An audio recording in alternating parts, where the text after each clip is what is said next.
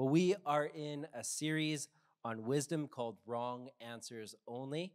I'm going to jump right in reading Proverbs 3:13 to 18. So if you can put that up on the screen, it goes as this. Blessed are those who find wisdom, those who gain understanding, for she is more profitable than silver and yields a better return than gold. She's more precious than rubies. Nothing you desire can compare with her. Long life is in her hand, and in her right hand. In her left hand are riches and honor. Her ways are pleasant ways, and all her paths are peace. She is a tree of life to those who take hold of her. Those who hold her fast will be blessed. Man, I want to live a life that's wise. I don't want to be a fool. Somebody say, I don't want to be a fool. Yeah, don't be foolish. Be wise.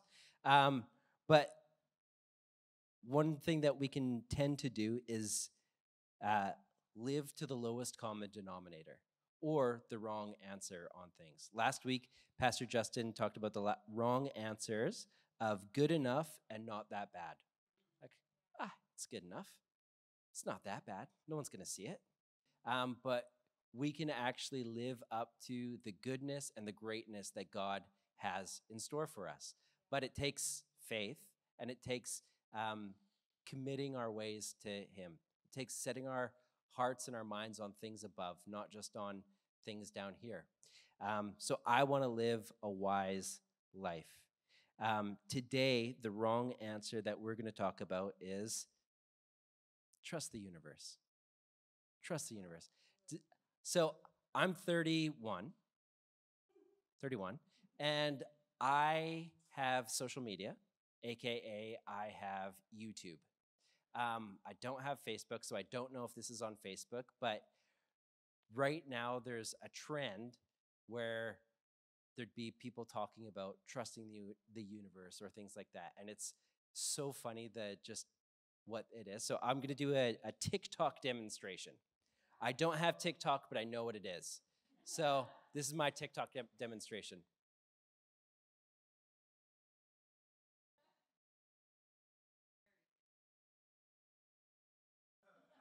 And in those, like, for one of these Trust the Universe TikToks, that was basically like, everything's going to be okay. Don't worry about it. Trust the universe. And then, like, the nod, like, it's somehow helping your life. And then it's got like 1,000 likes. And then if you look at the comments, it's so funny because you got someone who's like, you're an idiot. And then you've got someone else being like, thank you so much. That helped me through whatever I'm going through. And I'm like, good Lord. If that's what's helping you out, good luck.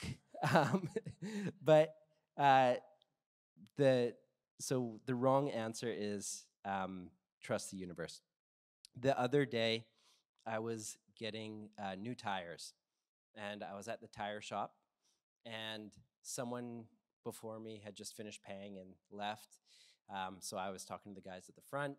They were just doing some paperwork, so I went and sat in the lobby, and the guy who was before me came running back in, and he's like, the universe told me to come back. And the guy sitting at the counter was like, okay. And then the guy's like, I'm looking at my receipt, and there's a $10 charge for each of my tires. Why did you charge me $10 extra for each of my tires? And the guy's like, oh, well, you wanted the cheapest tires. We didn't have them. So I gave you the premium tires, but I had to give you a staff discount in order to get them close to the same price. And the $10 was to make up the difference. So you paid the same as much for the better tires. And the guy was like, I knew it. The universe provides. And then just walked off as quick as he came in. And I thought to myself, that guy is a little bit nutty. And then I thought a little bit more, and I was like, I think he's right. Let me explain that to you. I think he's partly right. In Matthew chapter 5, Jesus talks about how God makes it rain on the righteous and the unrighteous at the same time. It means that God, like here in Vancouver, we think rain. God doesn't like people who love him, and he doesn't love people who don't love him. No, it's the opposite. God loves people who don't love him, and he loves people who do love him. Because that meant when the rain came, that means that they could have a harvest, that they would be blessed and be able to provide. God loves us, whether we acknowledge him or not. But I think if we're looking at his blessing in that way, I think if we're trusting the universe, it's almost like a pile of fertilizer. Growing up, we always had a yard, which is in Vancouver, we have no yard. We don't even have a deck. But in Langley, we had a yard, and always a big yard. And so there was always fertilizer in our yard. And sometimes fertilizer would be in a bag and just sitting there. And through little holes, you'd see like little sprouts come out. Or if it was just in a pile, there'd be like sprouts and grass growing all over the fertilizer, and then some patches throughout the grass. That's what God blessing the righteous and the unrighteous, those who love him and don't love him, looks like. If we don't have our trust in him, it's like the fertilizer's just in that pile or just in that bag, and we don't get to receive all that we could have if we put our trust in him. But when we put our trust in him, it's like spreading that fertilizer over a garden. It's going to make the whole thing grow. It's going to make the whole thing fruitful. It's going to make the whole thing flourish. And that's what trusting God looks like in comparison to just trusting the universe. A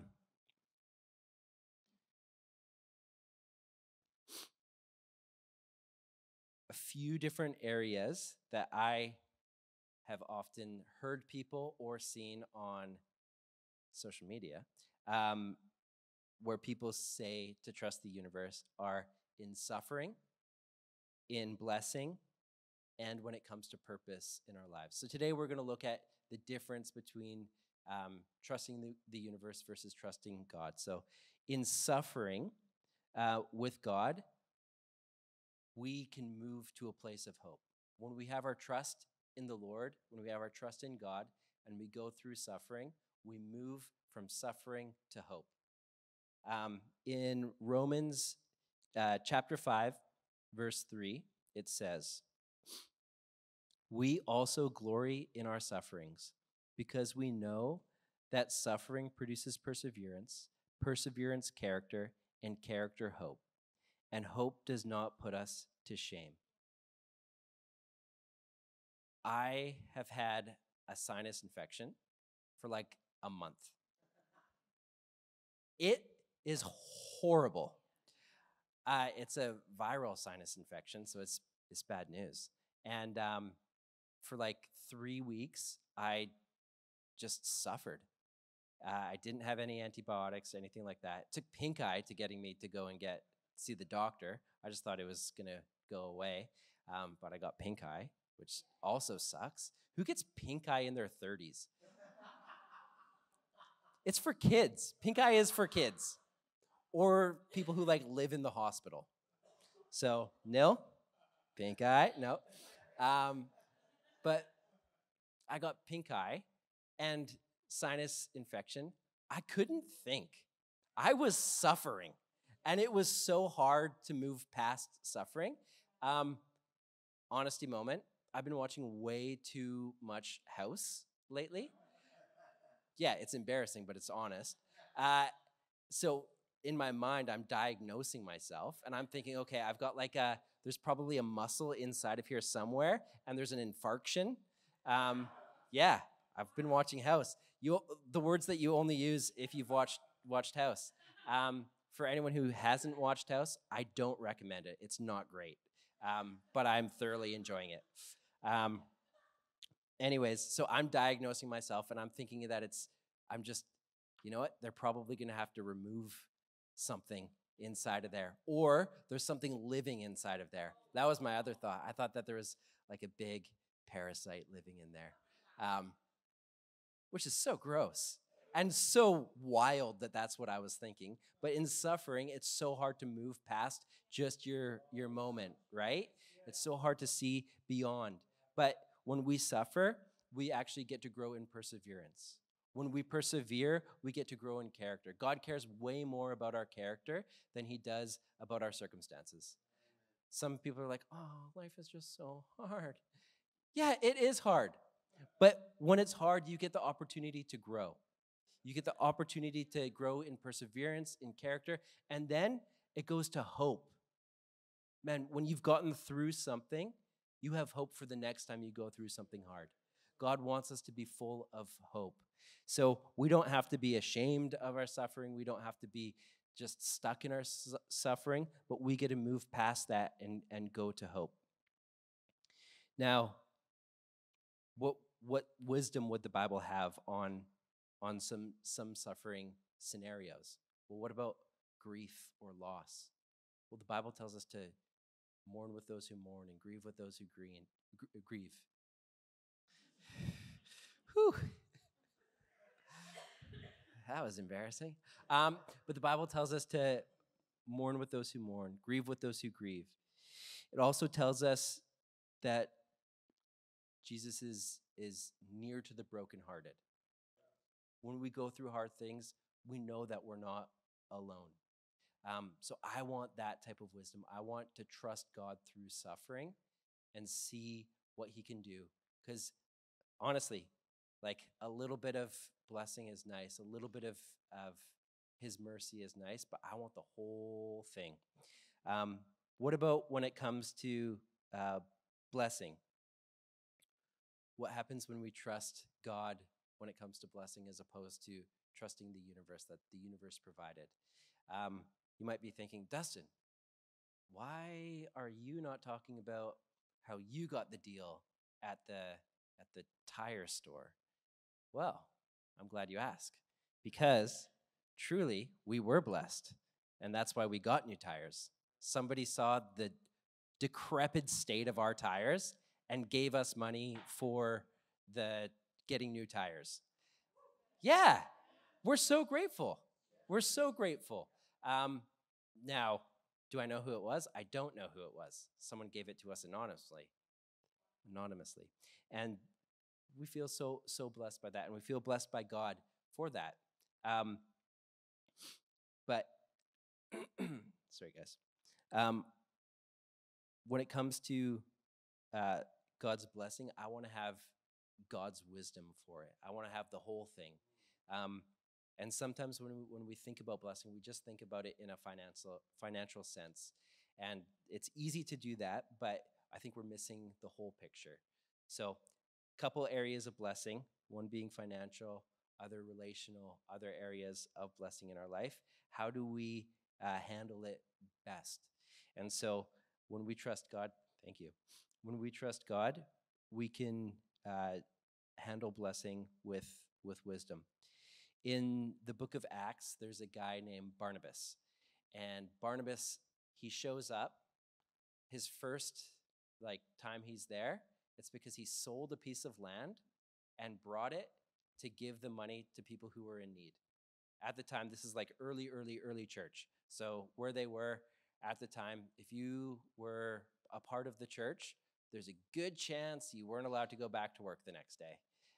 There's a good chance that you would have been ostracized from your family, ostracized from your community, and it would have been a tough thing to go through.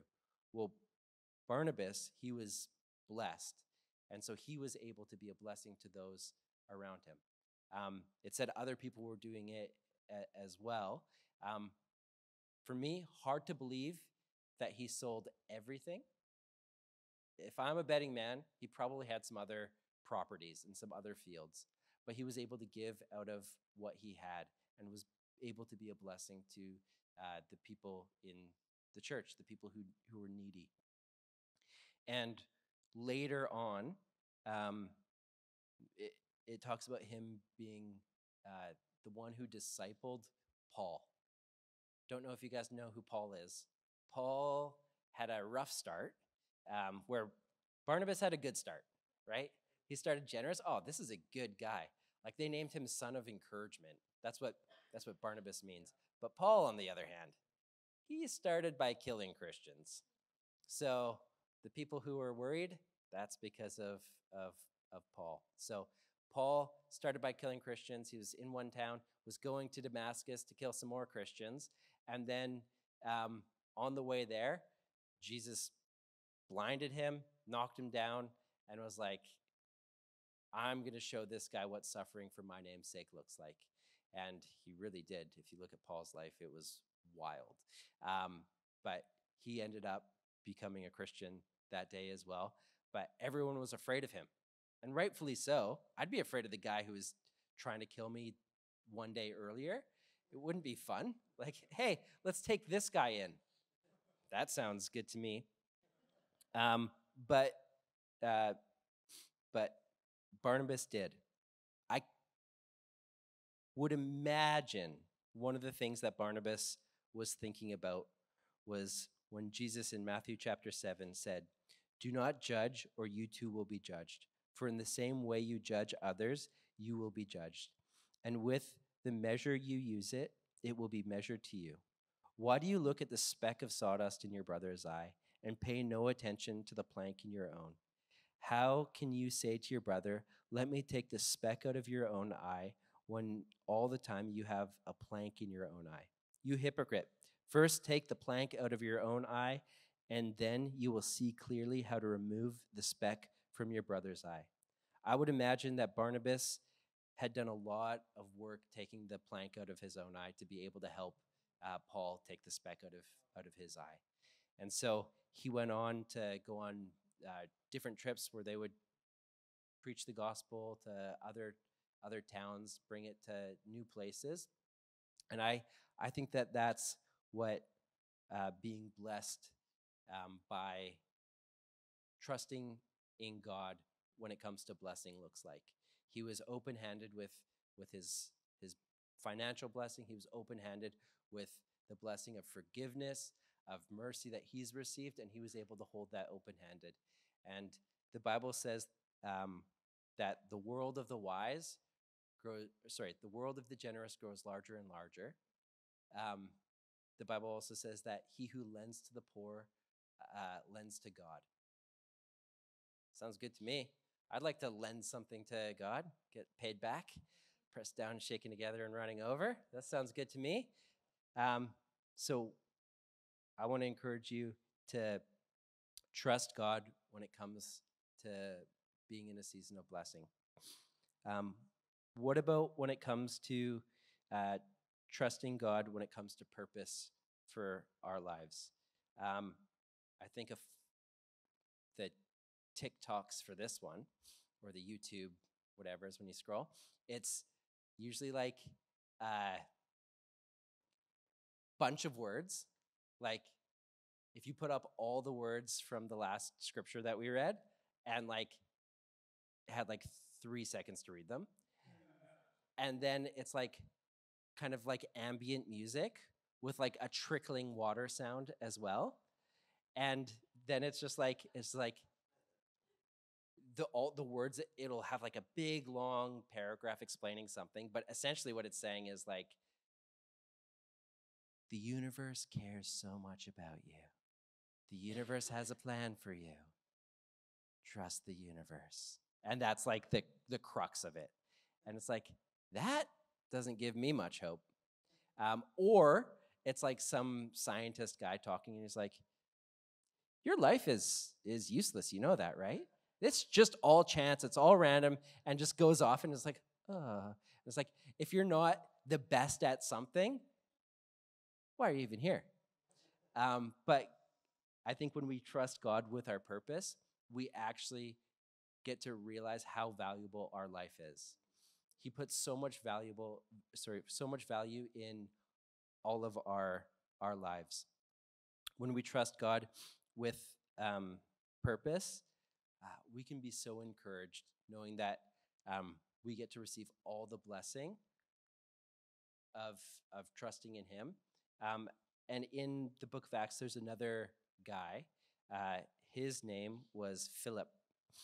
And Philip, I want to say, is such a good example of someone who trusted God with his purpose. Later on So in the book of Acts, they get to a place where they're feeding some widows, and there's arguments between the widows. There's like some racial tension that's happening. So instead of wasting all the apostles' time, they get some people who are full of the Spirit and full of wisdom to come and help settle that dispute and administer the food to the widows. And so he was one of the people chosen, Philip. And so Philip, full of wisdom, full of the Spirit, and he is helping give old ladies food. Doesn't sound that bad. I mean, full of wisdom, full of the Spirit. I would imagine he had a pretty decent resume. I would imagine it probably wouldn't have been hard for him to find work. But he trusted the Lord, and that was what he was able to do, help in that area. And then a little while later, one of his buddies, who was also doing that, was stoned to death. That sounds pretty rough. And then the church in that area was persecuted and scattered. It was like they had to leave or else they'd also be stoned to death. And so instead of him just being like, man, what's the purpose? What's the plan? He went to the next town and started sharing his faith. He started sharing about Jesus, and people came to know Jesus. And then God spoke to him through an angel and told him to go to another town. And on the road to the other town, there was an Ethiopian eunuch who was reading some scriptures. And he's like, "Oh, hey, can I help you with that?" And the Ethiopian eunuch was like, "Hi. Yeah, I don't know what to do. I don't understand." And so he helped the Ethiopian eunuch interpret the scriptures that he was reading, and told him about Jesus. And then the Ethiopian eunuch agreed with what he was saying, and he was like, "Can I get baptized?" And they saw a puddle, and then he got baptized in the puddle. And then as soon as they were done, Philip was done baptizing him, he sent him, like, he transported him to another town. That's pretty epic to me. When we trust God with our purpose, we don't have to be afraid of, does this mean anything? We don't have to be afraid of, is there any purpose in this? But we get to see him do incredible things in our lives. Couple scriptures for anyone who's thinking, "Oh man, I just don't know really what the purpose that God has for me is." It says this in Colossians chapter 1, verse 9 and 10. It says, "For this reason, since the day we heard about you, we have not stopped praying for you. We continually ask God to fill you with the knowledge of his will, through all the wisdom and understanding that the Spirit gives, so that you may live a life worthy of the Lord and please him in every way, bearing fruit in every good work, growing in the knowledge of God." I would imagine that when Philip was listening to the apostles' teaching, he probably heard them talking about praying for him, or they probably prayed for him to be filled with the knowledge of God's will for his life. And I would imagine that as the circumstances changed, as the challenges arose, I would imagine he knew that God had a plan for him. He knew that if he put his trust in God, all it is just waiting on an answer from the Lord. Another scripture, in James 1, verse 5 and 6, it says, "If any of you lacks wisdom, you should ask God, who gives generously to all, without finding fault, and it will be given to you. But when you ask, you must believe and not doubt, because the one who doubts is like a wave of the sea, blown and tossed by the wind. We can ask God for wisdom. When we put our trust in him, we actually get access to ask. We have to believe. It takes faith. It's not just like, all right, God, let me know, and then just not do anything with it. It's an earnest ask and an expectation that he's gonna answer. So I want to encourage you to put your trust in God. Ask him. In Proverbs 29 and 18, it says, "Where there is no revelation, people cast off restraint, but blessed is the one who heeds wisdom's instruction."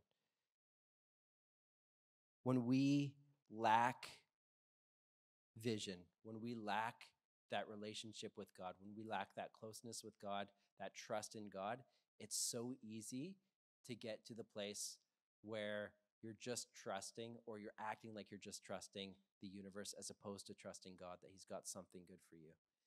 So I want to encourage you to be close with the Lord.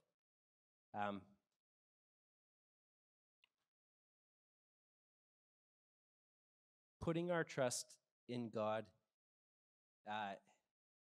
it's funny. It's transactional.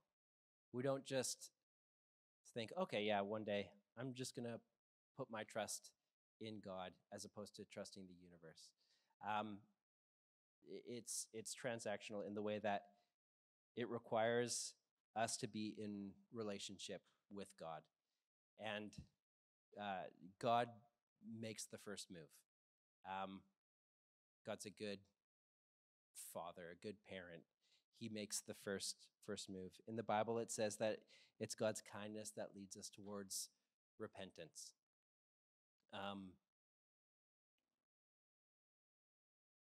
All repentance is turning away from something you know is wrong and turning to the right way.